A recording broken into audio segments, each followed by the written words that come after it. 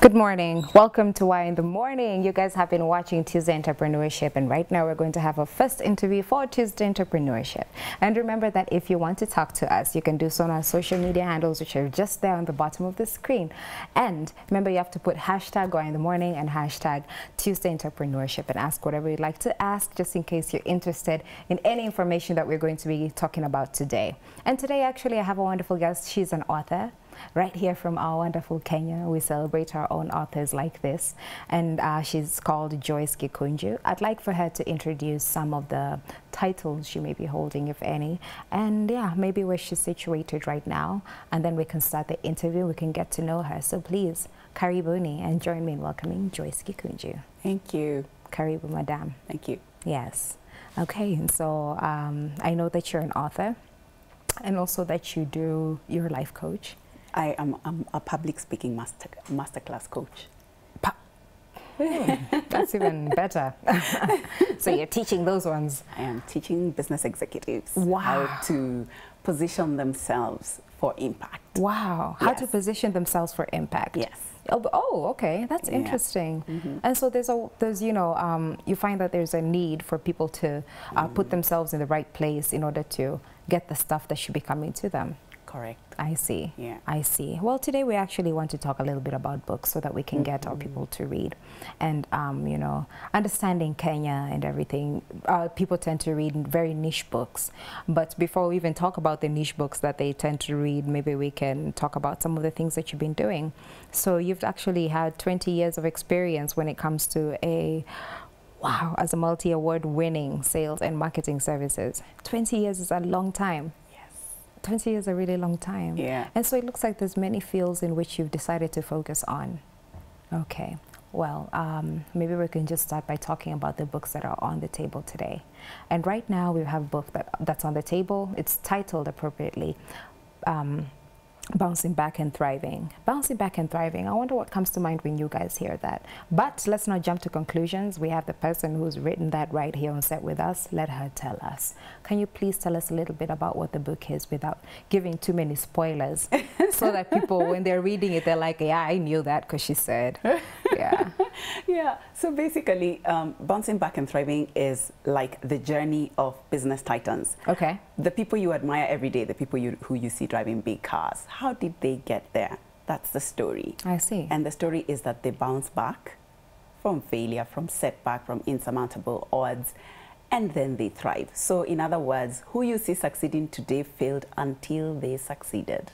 So that's the story of the book. I see. Yeah. Okay. And I believe that for someone to write a book like this, that there must be something, an experience that they've gone through. I don't think that you can write about bouncing back and thriving when it comes to business or anything, unless you've had some experience in bouncing back and thriving.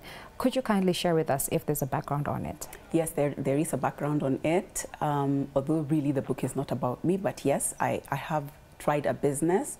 I have tried an events marketing activations business. Okay. At some point it did well, and then at some point it failed. And I asked myself, who else is suffering and who else has gone through the same thing like me? And how did they bounce back? Yes. So in my mind, I thought, let me go on a journey. Yes.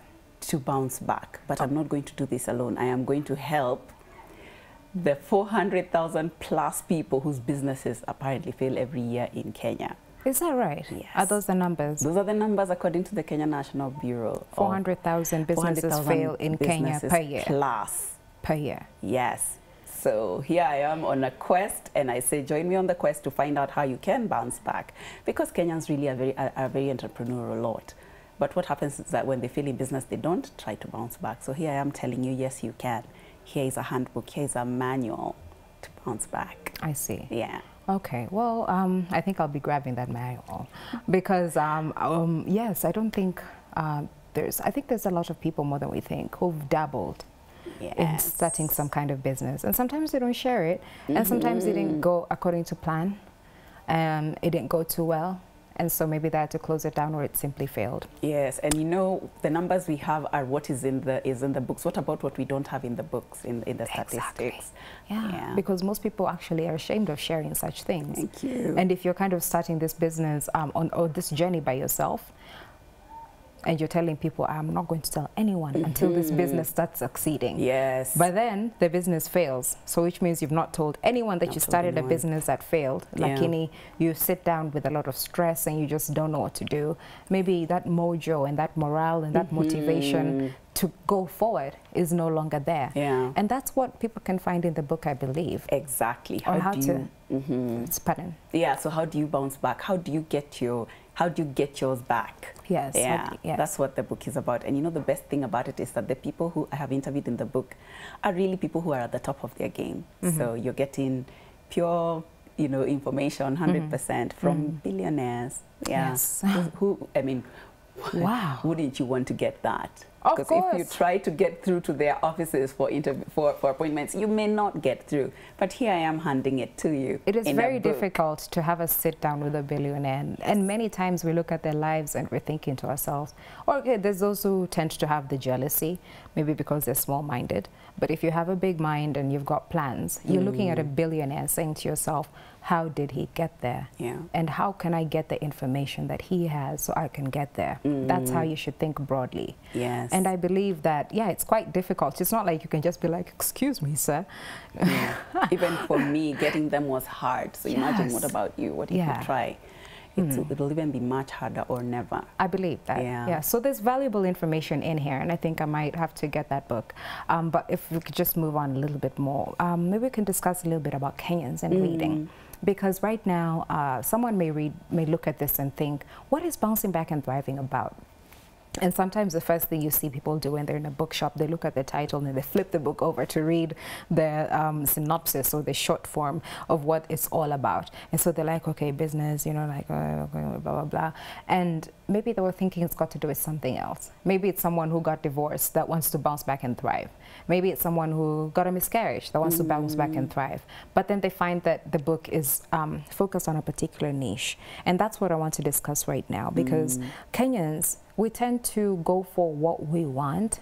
Yes. And not very many people tend to read business books. It's mostly about something entertaining. A lot of our young people just read novels, which is just basically a very long story. So there's that lack of wanting information. Why do you think there's that lack of wanting valuable information and that more of wanting superficial fiction all the time? That's a scary thing, actually, when you think about it, because it means you just want to entertain yourself. You don't want to feed your mind. Yes, that's so that's a dangerous place to be in. And you know, since the beginning of time, it's very important, even for those who even don't read, like our forefathers who didn't have books to read, but they sought out wisdom. So it's a very dangerous place to be in if you are not seeking out wisdom, either by reading or by, you know, seeking information from the wise. And you know, these days, for everyone who has something to say, it's in a book, it's in a newspaper, it's in written form. That's right. And why it is in written form is because our forefathers discovered, you know, that they passed down information by storytelling, but there's no record anywhere. Imagine how much information we missed out on because of that. So now, these days, there are even audiobooks for people who can't read, so that you can listen. Why? Because it is so important to remain mentally stimulated. Yes. And that's why people should read. People should read also because, again, another thing that people don't know, reading is very good for stress for stress reducing, and also very good for depression. So again, the things that we encounter every day in the news. So chances are, if you're feeling depressed and you're doing nothing about it, why don't you pick a book and read? If you find you're always anxious or stressed, read a book. You'll be surprised. And another thing about books, optimism. It really builds your optimism. And in this country, we could really do with a lot of that. We could do with a lot of optimism because, we have a lot of depressed souls. Nowadays, a lot of people committing suicide, you know. And it's good to get out of your space in a way. Good to get out of your head. Yes, Lorna. exactly. Because if you're always with your thoughts and your thoughts alone, something might go wrong. You need to look at someone else's perspective in life. Exactly. And once you can look at that perspective in life, you stop thinking about yourself for maybe 30 minutes, 1 hour, and you find that once you're done, you're looking at life in 2 different ways.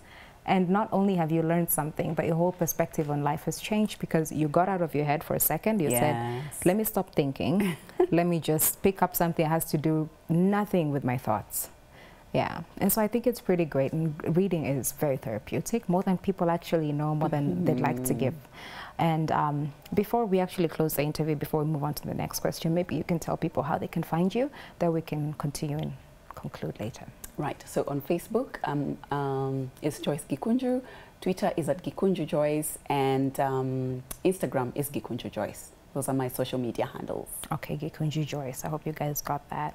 And apart from writing and authorship, what else do you tend to dabble in? Okay, I wear so many hats. Tell us about those hats. Maybe we can also wear them because we're learning about entrepreneurs now.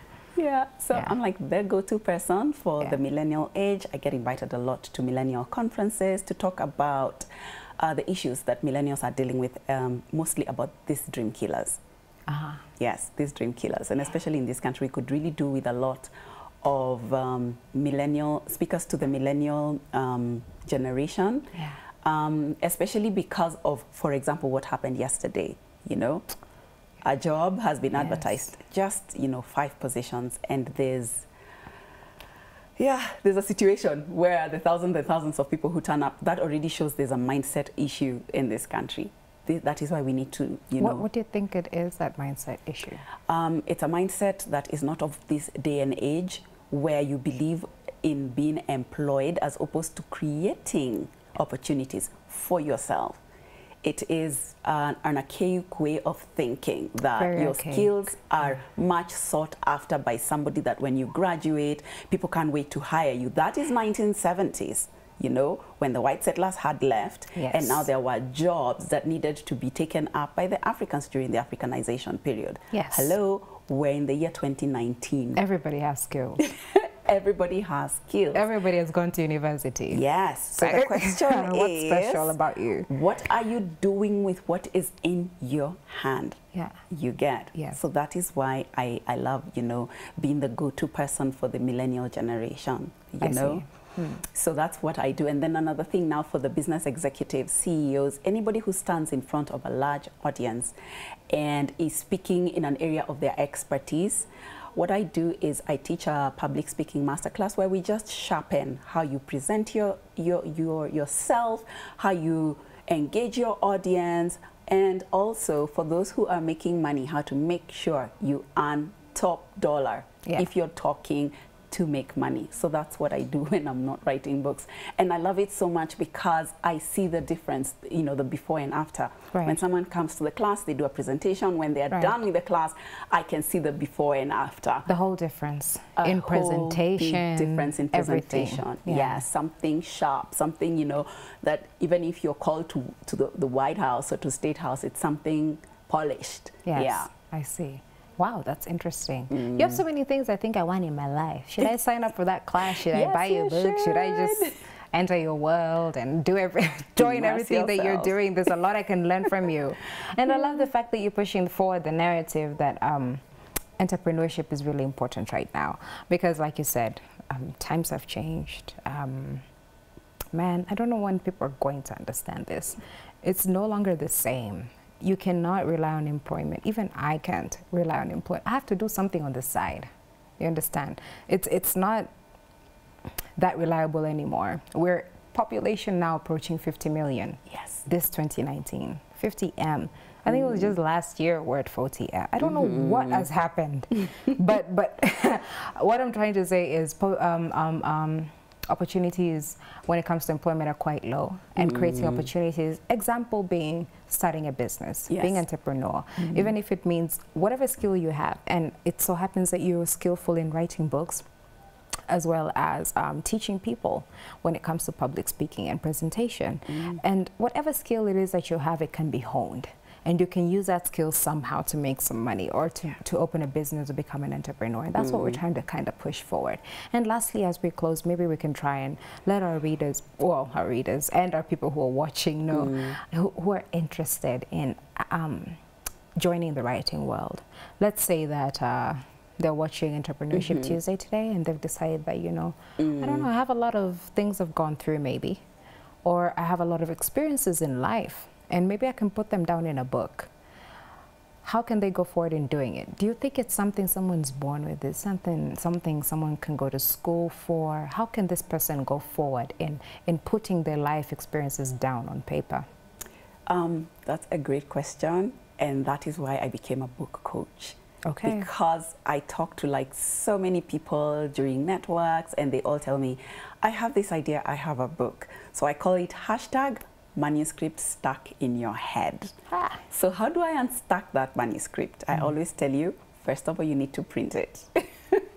When you print it, look for me, and then I take you through the journey from manuscript stuck in your head to published author.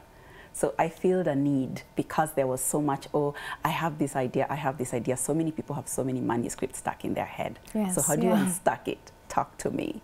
Talk to you. Yes. You guys, you heard her. And she said you can find her at Gekunji Joyce, that's right? Yes. On every single platform.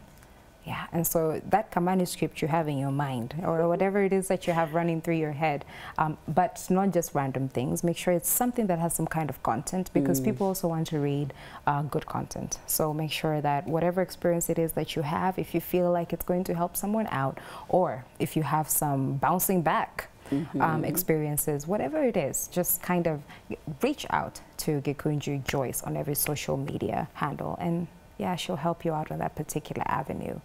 This interview has to be particularly short because we have to go on to the next one, and I have been really honored to have you on set today, Madam. Thank you, and Joy. I do hope that you can come when you have your next book out. I want you here to tell us about it, and I also want you kind of just say, yeah, thanks for making the time. Thanks for making the time. Thank you. Yes, yeah. My name is Joy Muchacha once again. You have been watching Tuesday Entrepreneurship with Joyce Gekunji. Y in the morning. Do stay tuned in. And Barry Moses is coming in next with the next interview. Pardon me. Asante sana. That was nice.